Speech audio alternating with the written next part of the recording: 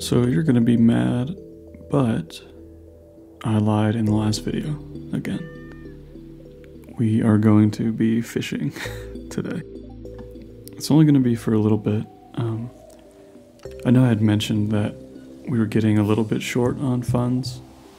So if it was gonna rain, we'd probably have to do a little bit of catfishing, so. And that's kind of what happened, so. It's not too bad, it's one day. I'll edit it down and we'll be able to move on, so here we go. And then before we set off, we'll kind of take a look at what our goals are for these 2 days. Like I said, today we're just gonna fish, and it's just because we need the money for the vault. But after that, on the 13th, we're gonna skip the whole festival because that'll be, I don't know, it's just not necessary for this run. You can do strawberries if you want to. I just don't like them. I don't know, I'm allergic to them in real life, so maybe that's why. Which is like the most annoying allergy. I'll still eat them, but it like makes my mouth itchy. Anyway, so we'll just be in the mines and hopefully get up to floor 80, craft up to 4 more furnaces, and just start farming copper and iron to make our sprinklers for our farm. And that's pretty much it.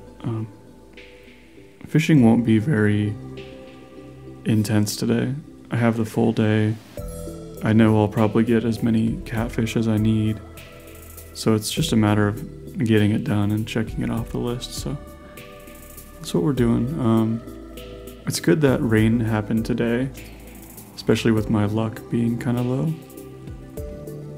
Otherwise, you know, we would have had to potentially take a good luck day and go fishing when we should be in the mines or the caverns. Well, not the caverns so much, but the mines. Also, I put this song in here twice in a row. It's super short, and I've never heard it before because it plays in the movie theater, but it's so good. Like, I wish this was somewhere else in the game because it's like one of my favorites easily. Like, it's a little more upbeat, but man, it's a jam.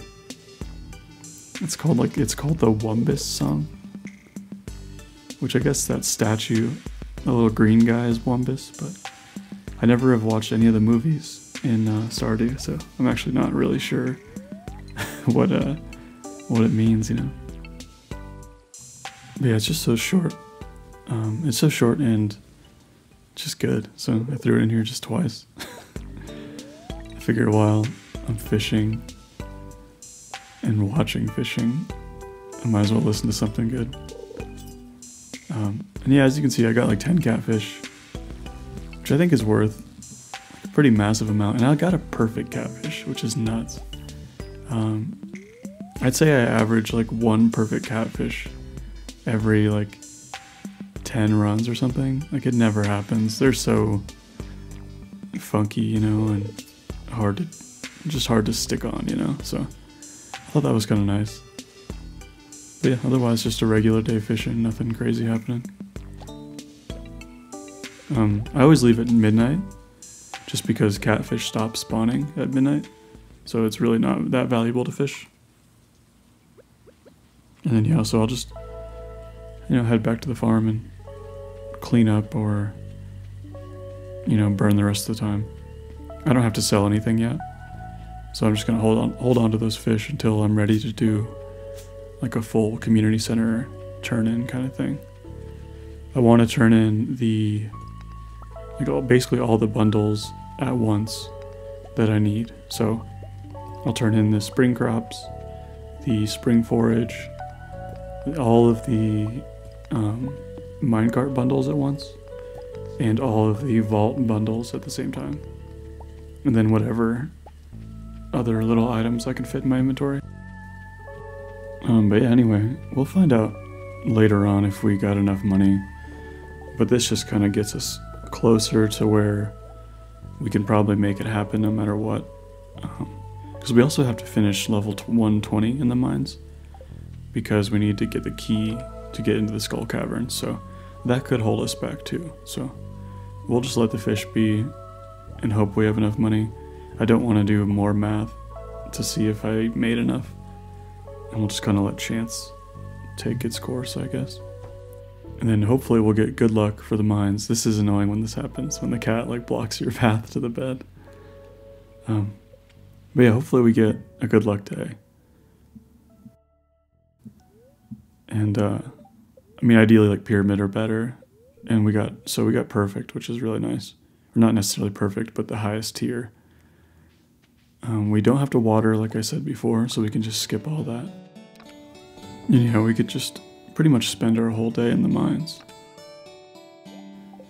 You know, like always, we'll smelt and do all that business as usual, but mostly just mining. And I've been kind of debating whether or not to leave like full mines days in, just because they're not necessarily the most like dynamic thing.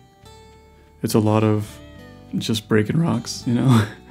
And a lot of the time nothing too crazy happens, and unless I'm doing like a really specific strategy, there's not really a whole lot of nuance to what I'm doing. And that will kind of change with skull caverns. But with the basic mines, I mean, I think at this point I'll probably leave them all in, because I'm only maybe 2 days away from reaching the bottom. But I guess for the future I'd be curious to know if this is another thing that you think ought to be sped up. Or, you know, like phased through. And then, I always use the forest sword. I really like it. I like swords in general, even though clubs are better. But it's what I like. It's just a personal preference thing. And then hopefully with good luck, like we can move relatively quickly. And you know what? I think I am gonna maybe like run this at like 150% just to kind of see what it feels like.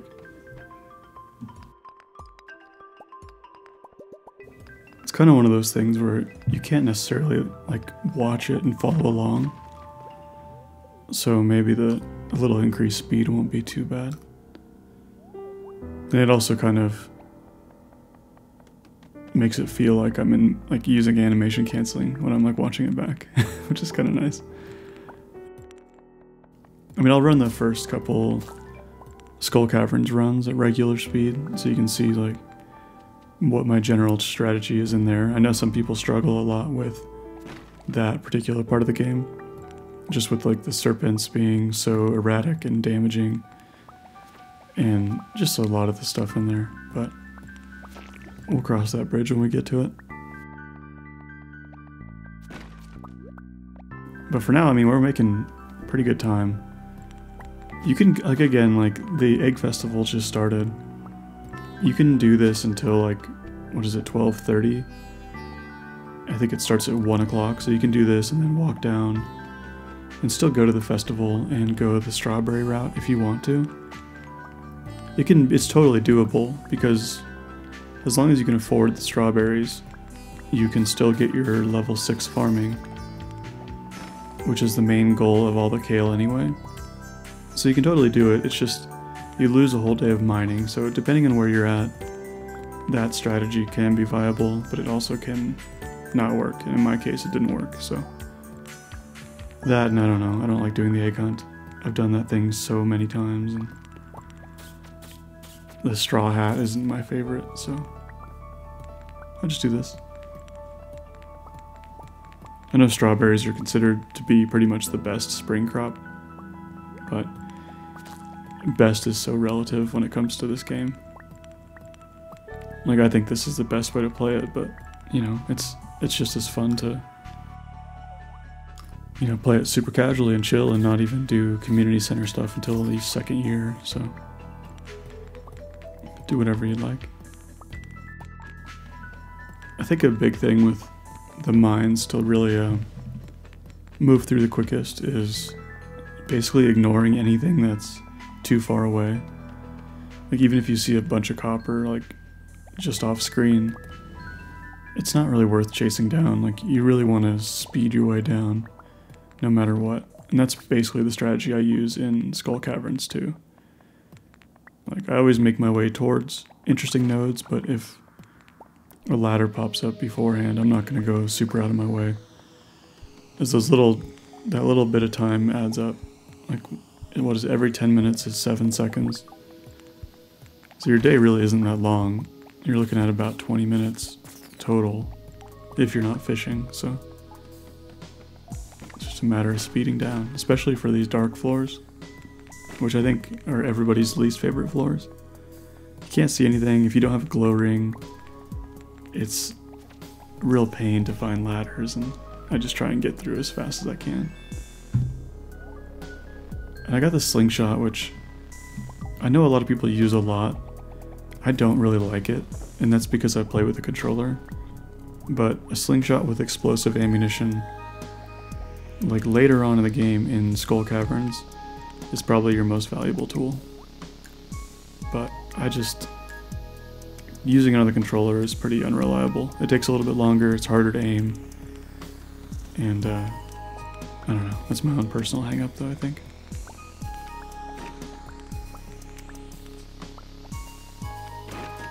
And then, yeah, I think I mentioned before, but bat wings are really valuable. You'll probably see me kill just about every single bat I come across, just because you need lightning rods in summer pretty early. I'll want to build like 15 or 20 of them as soon as I can, so I think each one requires like 2 bat wings or 5 bat wings, something crazy, so. And then those guys, the dust sprites, I probably will come back here and farm those at some point, just for coal and for the burglar's ring. You need to kill like 500 of them, and it takes forever. But I might wait until I have monster musk, or at least a floor that's infested, you know, just so you can take them out a little bit easier.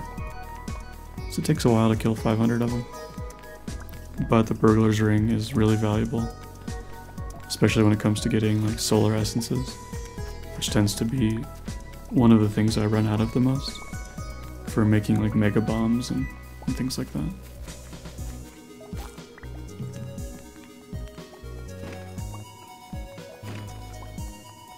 But yeah, I don't know, we're supposed to have like a really cold and rainy week coming up.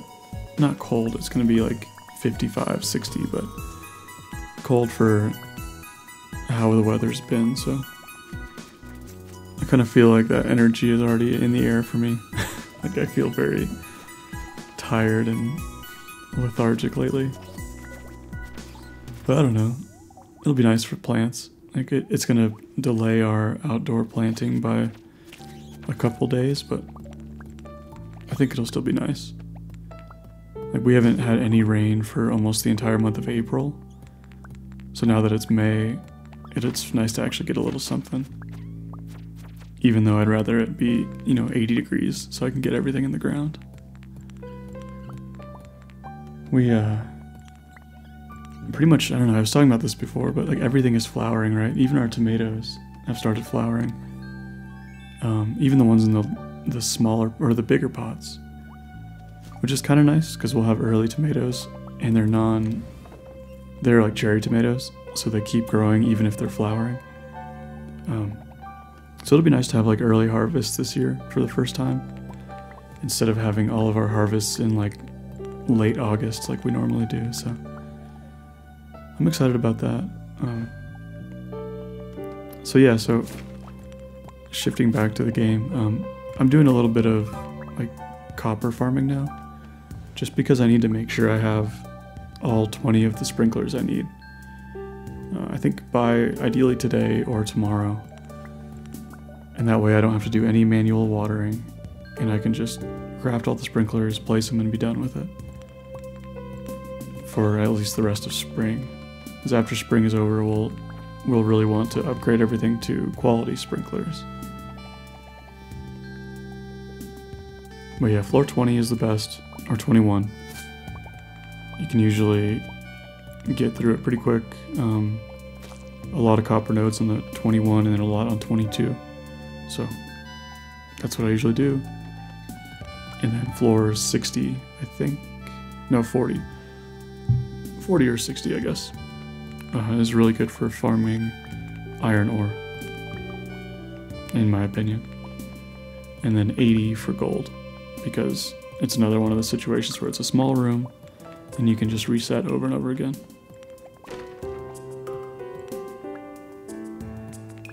And this is one of the rare cases I didn't take that early ladder, just because I need the coal at the cart at the end of this level, but yeah. I also never really break crates until I get to skull caverns. There can be some good things, like if there's a big concentration I'll break them, but most of the time I don't really feel like it's worth it. Like you might get a new weapon, but it's so rare.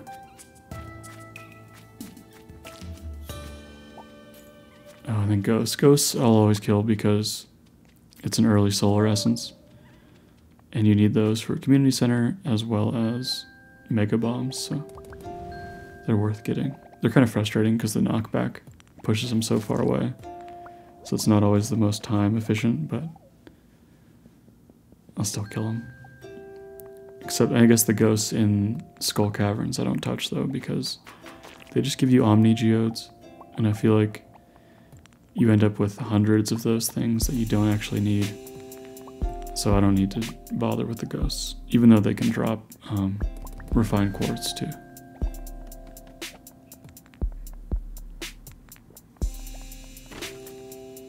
And yeah, so just, I guess I'm glad I sped this up, because it's a lot of me farming back and forth and just trying to get a couple extra copper. And yeah, so I'll leave these furnaces here and I'll smelt them overnight, but I'll take them back with me and set them up on the farm when I finally reach the bottom of the caverns. I didn't get nearly as far as I wanted to today, but I got a lot of copper and I got a lot of iron, so I'm still doing okay on my goals. I won't have to farm as heavily tomorrow, and I should be able to move down. I think the 15th is like a good cutoff date for finishing stuff up and moving into, like, I don't want to say mid-game, but like sort of mid-game when it comes to the min-max strategy. I think if you're gonna do this style of farming, I'd really recommend turning your sound off, just because the elevator ding back and forth can get pretty old, especially if you're doing like geode farming or something like that. Yeah, it's just a ding over and over and over again. It's not the best sound in the world. I try to do as little editing as possible in these videos, like for things like that. Like I'm not going to edit out the dings, and I don't really edit a lot of time, but like right here I edited this part, and hopefully you can't tell, but I sat at the elevator menu for like 2 minutes. I don't know why. I probably got up and did something, but it's I don't know. I try not to edit too much. I try to keep it as like transparent as possible on what I'm doing. But I don't know, sometimes you can see little tiny edits. You'll see the little hand like not have its animation right, and that's probably because I cut something out. And most of the time it's just not necessary. It's just for quality of life, I guess. You don't want to see the menu for 2 minutes straight for no reason. And so yeah, I'm passing out again.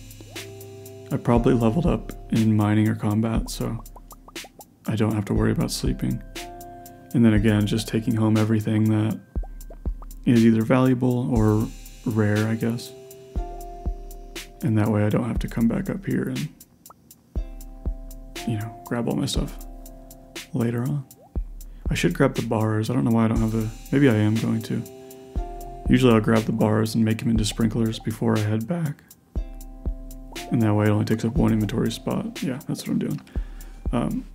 It takes up 1 inventory spot, and in the morning I can just place 9 sprinklers and head back up to the mines. So that's what I'm doing. Yeah, that's pretty much it for this episode. I'll be back in the caverns again, or the mines, sorry. But yes, oh, this is a huge mistake I made. Like, look at all those iron ore rocks, and I can't take a single one because my inventory was full. But anyway, whatever.